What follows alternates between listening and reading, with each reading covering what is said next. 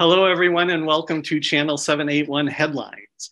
This week, the City Council held its first meeting of the year and re-elected Councilor McMenimen as Council President and Councilor McLaughlin as Vice President.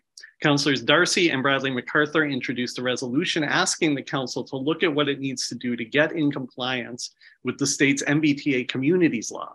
The Boston Globe reported in December that the Waltham Housing Authority is in danger of losing about $300,000 in state grants due to Waltham's noncompliance. The council voted to send that resolution to the Master Plan Committee. The e-docket for this week's City Council meeting included documents from the mayor that answer some of the questions raised in the recent controversy over the plan to clean up the field station site and the effect it'll have on Waltham Fields Community Farms. The documents included a memo in which the mayor clarifies her plans for the site, which include community gardens in addition to a farm with a CSA model. She said she was required to commit to both of those in writing when the city purchased the land.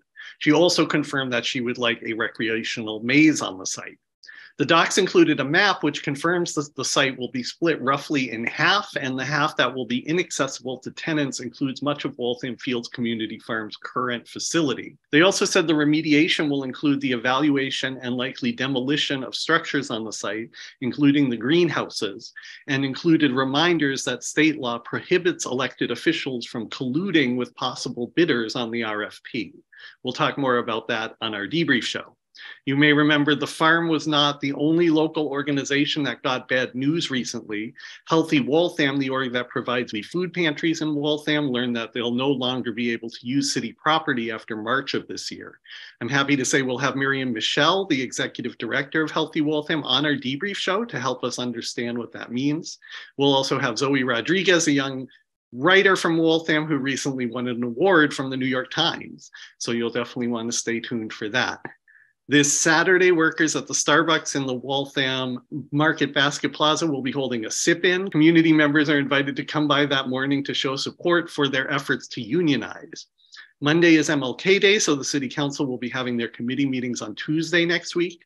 Wednesday the 18th is our special event on Zoom, Civic Engagement Beyond Voting. Be sure to sign up if you'd like to learn how to get more involved in the Waltham community from our panel of experts, including Councilor Bradley-MacArthur.